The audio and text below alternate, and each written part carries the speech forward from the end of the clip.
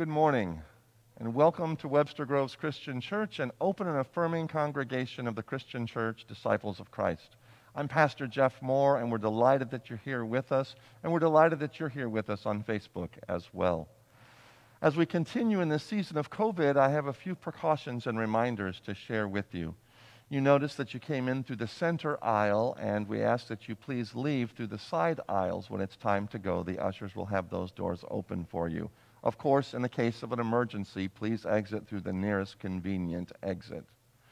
Also, please note that pews are marked off so that we can continue to social distance. Thank you for sitting with those in your COVID pod and for remaining masked and keeping the mask up over your mouth and your nose.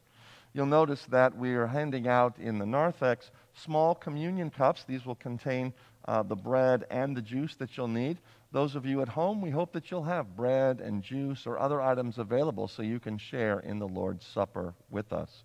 We do invite you to sing here in the sanctuary, but we ask that you keep your mask on and sing gently. There will be times we'll invite you to stand if you're able, and one of those will be during the doxology. Again, you're invited to sing, but please leave your mask on during that time. We will not be passing an offering plate, but there are offering baskets in the rear of the sanctuary on either side, and of course we're grateful for any gifts that you give to the mission and ministry of Webster Groves Christian Church. You can also make gifts using our online app, Givelify, or of course by mailing or bank drafting a check or information. Again, we're grateful for your presence here and at home via Facebook. One more announcement before we begin worship, and that is that at the end of the narthex, you'll find on our coffee table lots of equal exchange coffee, and I believe we're having a closeout sale on that coffee right now, so that each package of coffee that's labeled $7 or $8 is available for $3.50 until it's gone. So I think there's some decaf, some hazelnut cream decaf, and some fully caffeinated coffee there. So if you'd like to get a bargain and help us support our Equal Exchange program, please get some coffee today or as soon as you're able. And then we'll replenish that, and then it's going to go back to the regular price. I invite you all to open your hearts and minds to the worship of our God.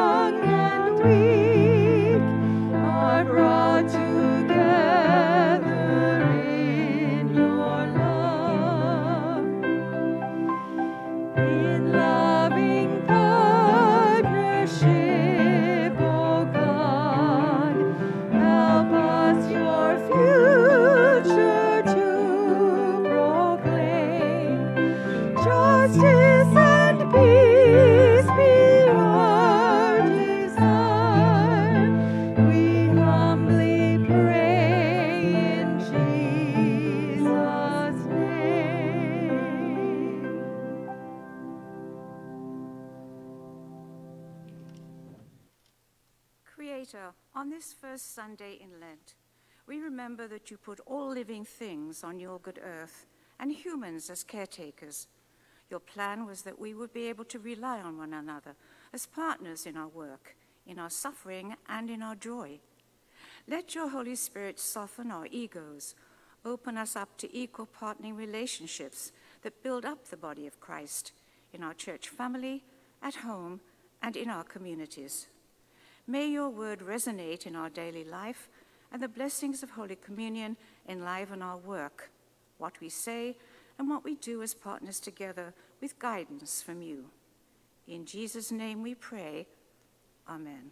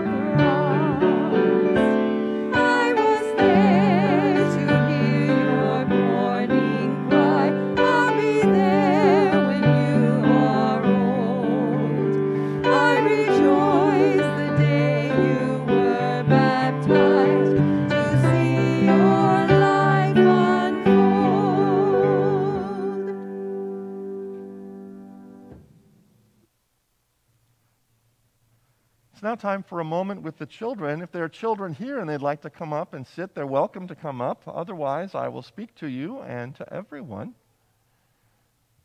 Well, if you all want to stay seated, I've got a question, and that question is this: what does it mean for us to be people? What are people? I guess everybody in here is a person if we look around, and the Bible tells us something very important about people. That people are part of the earth, we live here on this planet, and that God made people.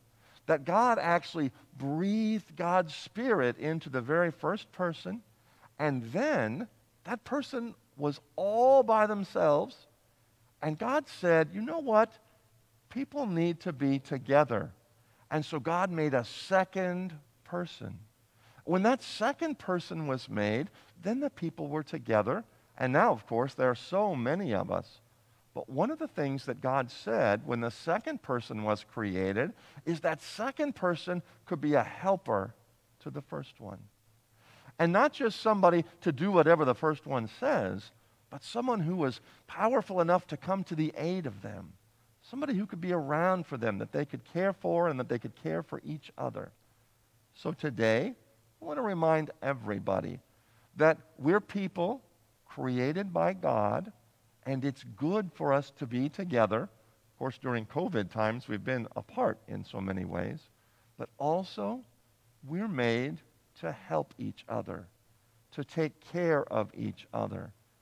That's why God put people on the earth. Let's say a prayer. Holy One, thank you for creating the earth and for making people. Thank you that it's good that we're together and for giving us the strength to come to the aid of one another. We thank and praise you in Jesus' name. Amen.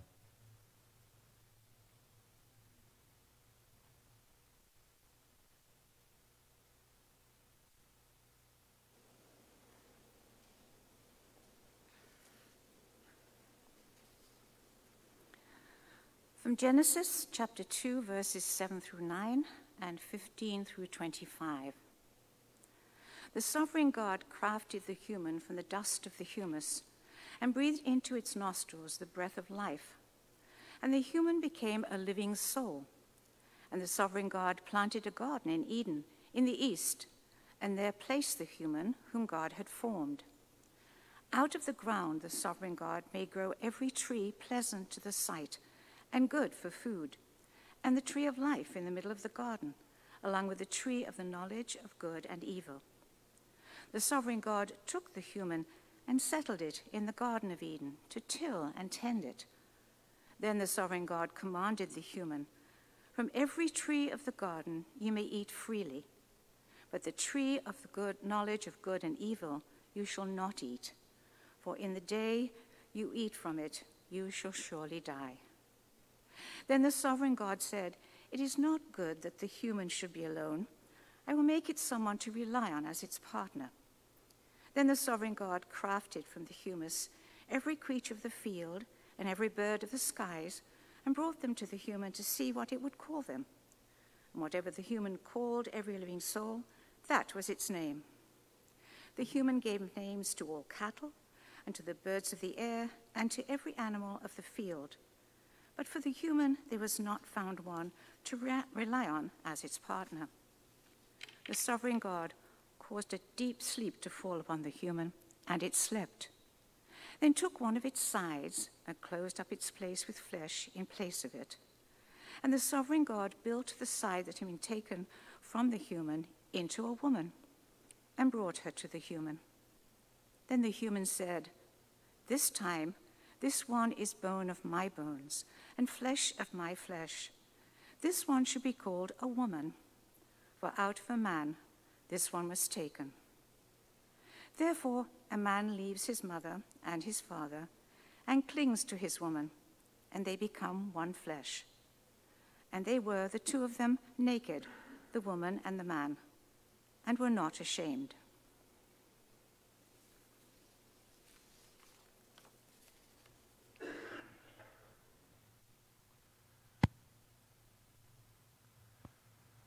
For the season of Lent, we're using a lectionary text suggested by Professor Wilda Gaffney of Bright University Divinity School.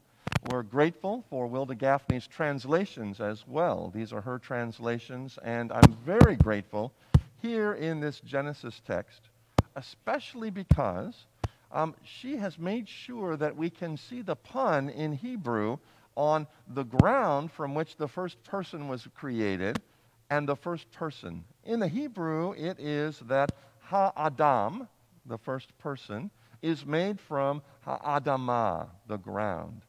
And Professor Gaffney has very helpfully used humus and human to show us that. There's something about us that connects with the dust of the earth. There's something, as we remember at the beginning of Lent, that's earthly about us. And there's something that is heavenly about us as well. God breathes God's Spirit into the first human.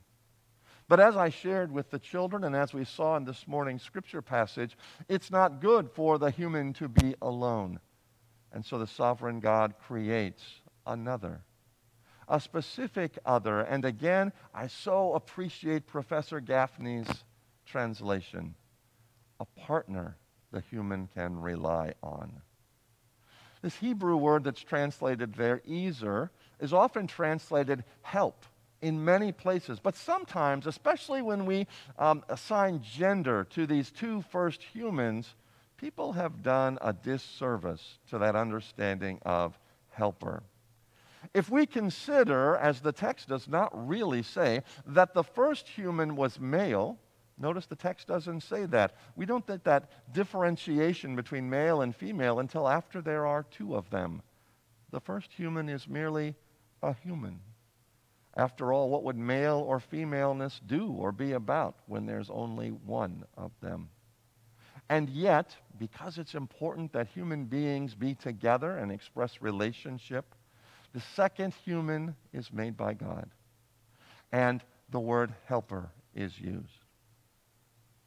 Biblical translators and interpreters over the year have said, yes, if we say that the second one that was made was the woman, it figures that she would be a helper. You know, that's what women are supposed to do, help men. They're supposed to hold stuff for us and go where we tell them to go. Like, hold my beer, I'm going to do something important, etc., etc. And unfortunately, that's really not a helpful, pun intended, translation. In fact, that word Ezer that we find there is used again and again and again in the Hebrew Bible, helper, and often translated that way. But guess who the helper is in those other Hebrew Bible texts? God. God is my helper. God helps the poor. God helps the widow. God helps the orphan. God help us because the hordes are coming in to invade our land. God, please be my helper in this time of trouble. I can't imagine feeling any overtones of, God, you're my junior assistant. God, hold my beer while I take care of this important work. No. God, be a divine partner that I can rely on. God, because you have power and strength of your own. God, because your volition is trustworthy and true.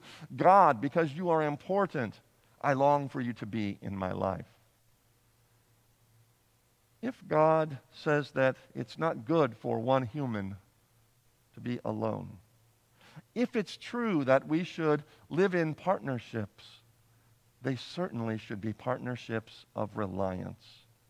Not partnerships where one partner says, I'm better, and the other partner hears or even, God forbid, believes, I am less so, but rather partnerships of mutual care, love, and support.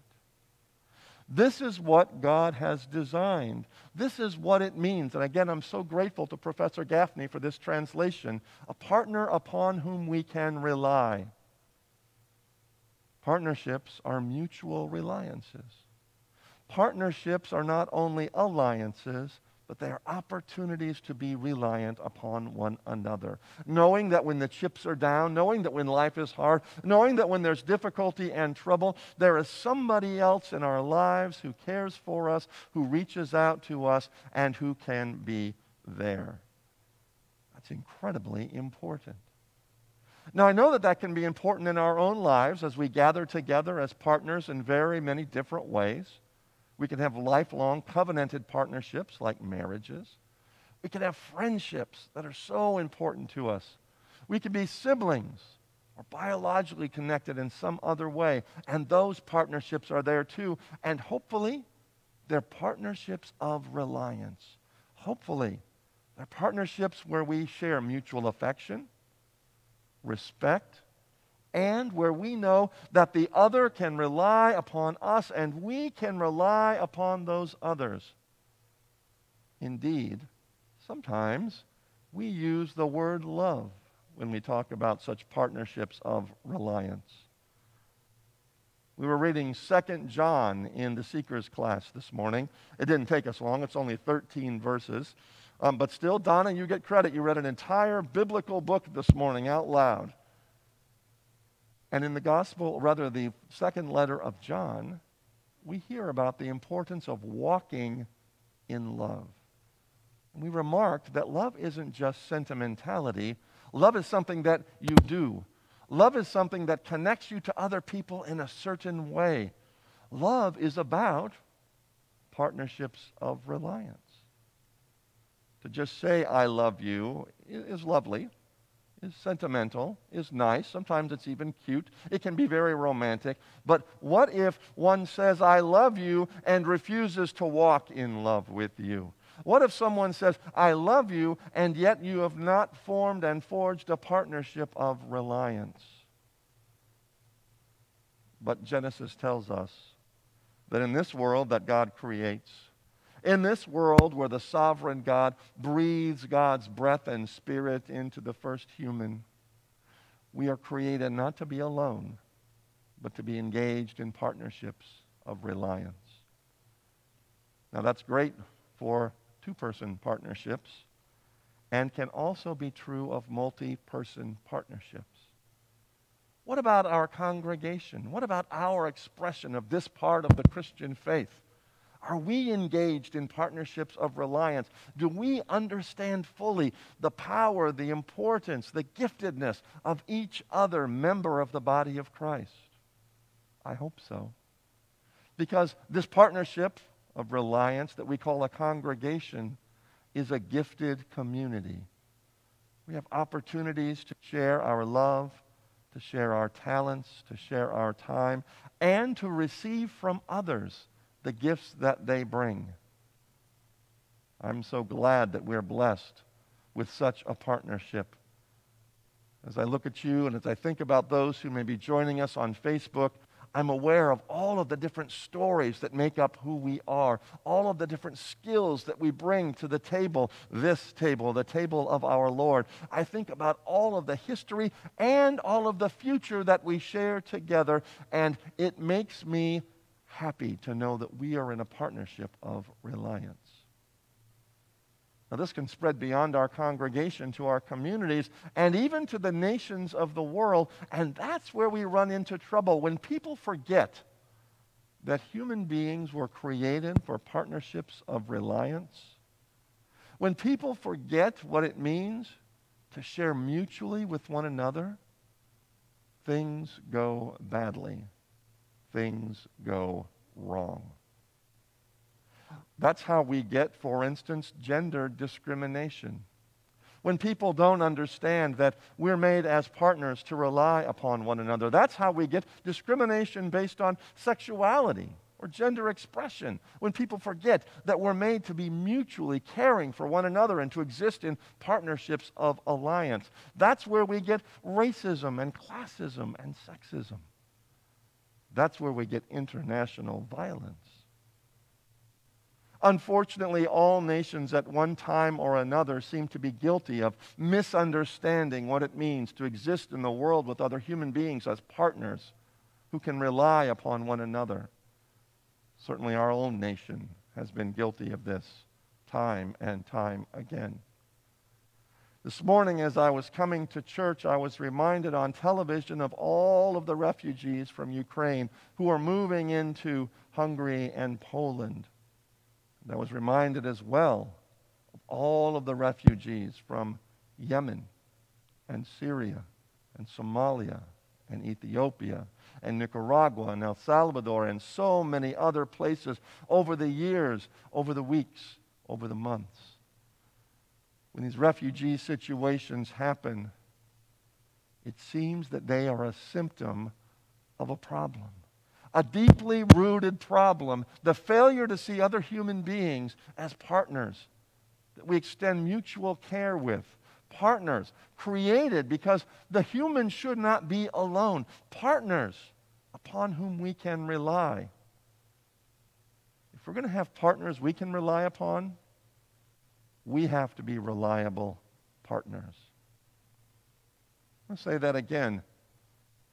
If we're going to have partners we can rely upon, we have to become reliable partners. Theology is at stake here, something about how we understand God. This text reminds us that to be human is to be of the earth, human from the humus. Again, thank you, Professor Gaffney. To be human is also to be God-breathed, to have a spirit, to be a living soul, and to live in mutual, reliant partnerships one with another. Some of those partnerships are close and intimate and long-lasting. We thank and praise God for the gift of those partnerships. When one human and another human confess their love to one another and walk together in covenant. But those aren't the only partnerships of reliance to which we're called. We're called to see each other as humans of the humus, as earthlings together. We're called to see each other as God-breathed living souls. We're called to see each other as partners upon whom we can rely. And then, by God, says Genesis, we must live as reliable partners. The first way to do that, I guess, is to see the humanity in each other. Think of all the ways we dehumanize each other in this world. All the ways that we say that somebody's not as good or as capable or as true or as real or as valid. That's theological malpractice according to Genesis and according to what our Lord and Savior Jesus taught. And think of all the opportunities we miss. It's not good for the human to be alone. We are called to community, to mutual community. What do you have to bring as a reliant partner to this community? Think about the attitudes, the gifts, the experience, the hope, the faithfulness that you can bring to reliable partnerships with others. And know that you're not being asked to go above and beyond. What you're being asked to do, what I'm being asked to do, what we're being asked to do is to be human. To be human together with one another. Sometimes being a reliable partner means standing up, standing with, standing forth.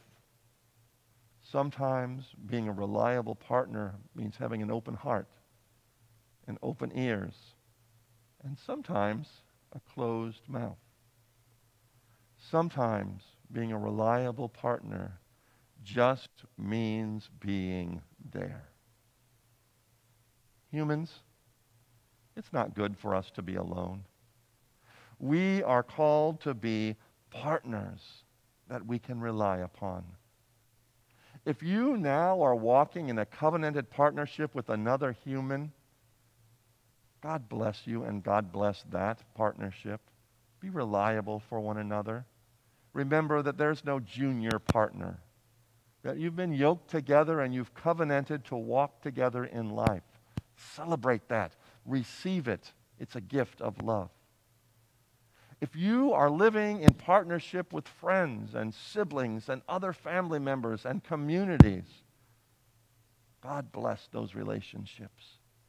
Those are relationships that are important. I believe they are God-breathed and God-gifted relationships. And remember, there are no junior partners in those relationships. They're to be relationships of mutuality, care, and love. As you look to the world that seems so big sometimes, and at others so small, remember that every other human in every other place is called to be a partner with you, to be relied upon and upon whom, or a brother that can rely upon you as well. God creates us.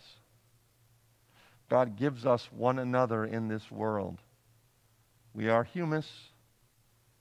We are spirit-breathed, living souls, and we are called to walk together in partnerships of reliance, mutual care, and love. Amen.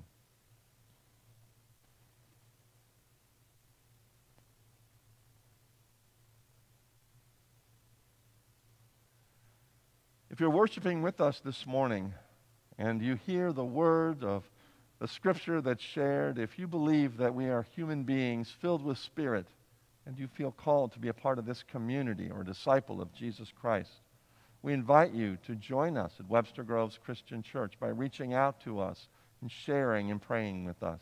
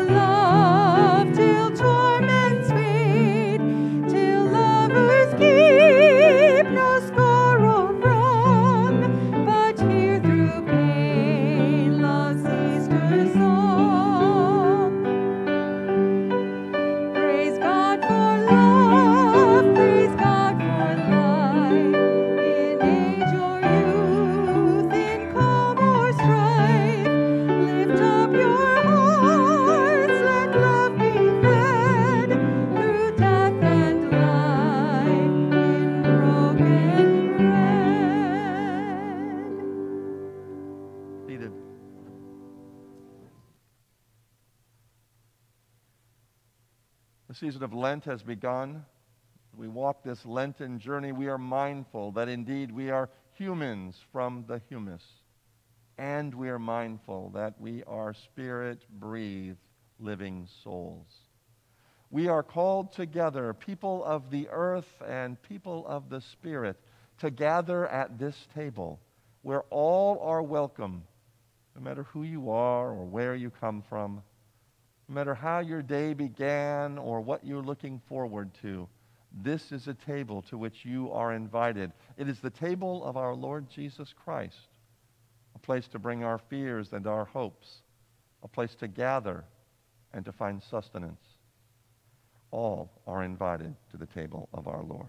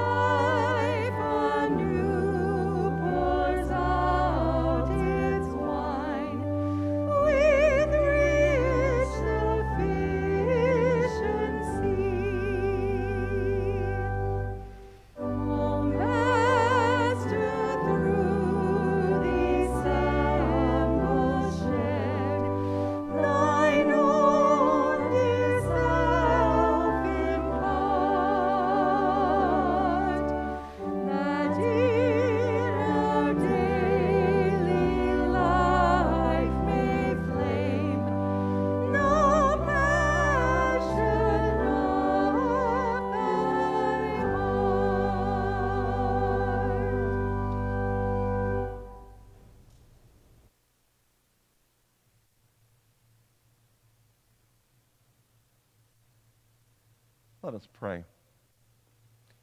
Holy God, we come to your table in remembrance of your Son, Christ Jesus. We come also reaffirming our desire for a closer communion with you and with one another. May the elements of this communion give us strength so that we might live as Christ lived, a life of service to others. May it give us faith that is firm enough to keep from falling and flexible enough to meet the needs of each new day. We pray this in Christ's name. Amen.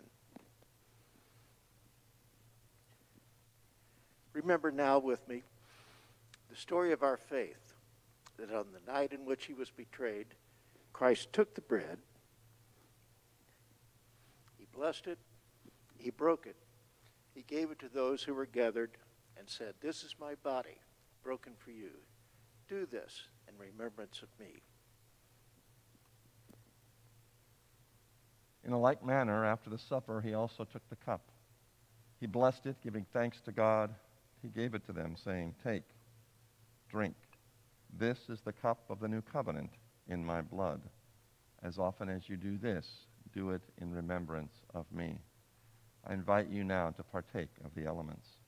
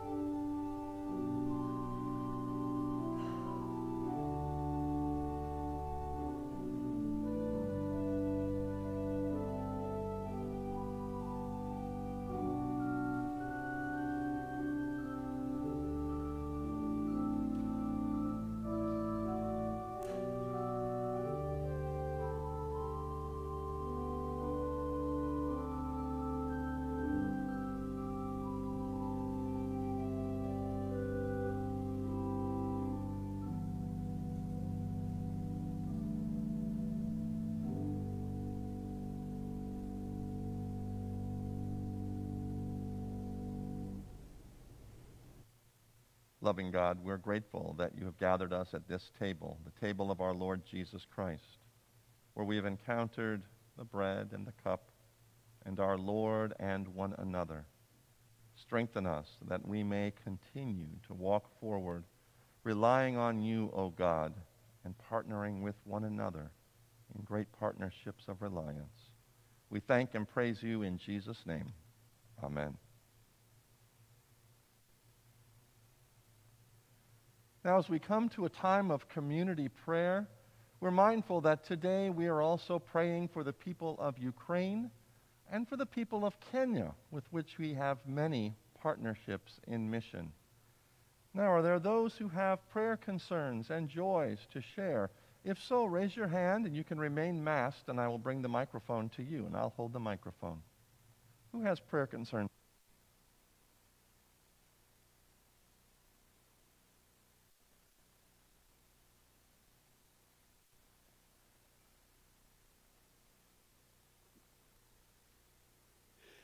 Yeah, 62 years ago, I met, fell in love with, and began wooing a college freshman.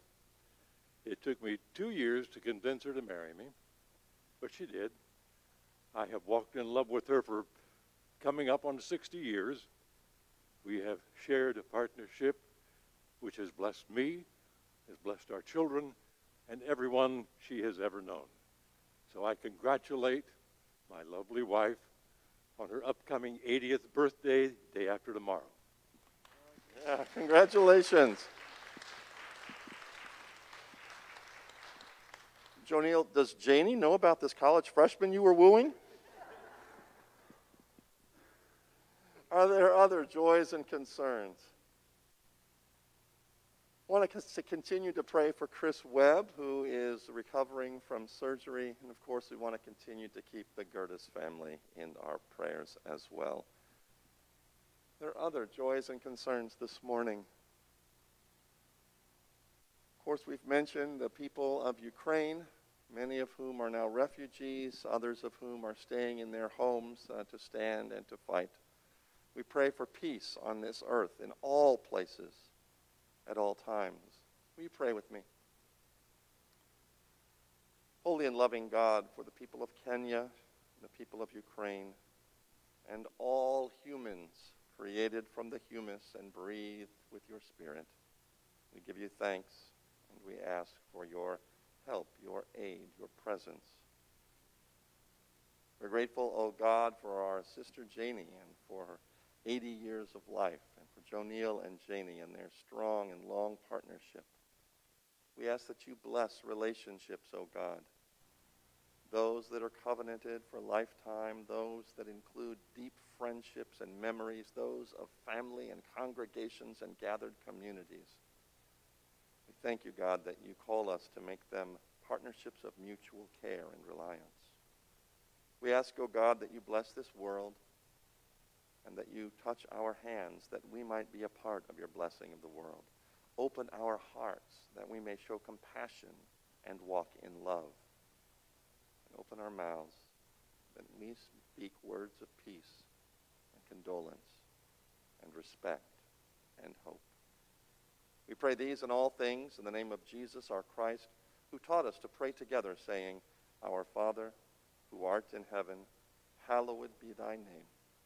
Thy kingdom come, thy will be done, on earth as it is in heaven. Give us this day our daily bread, and forgive us our sins, as we forgive those who sin against us. Lead us not into temptation, but deliver us from evil. For thine is the kingdom, and the power, and the glory forever. Amen.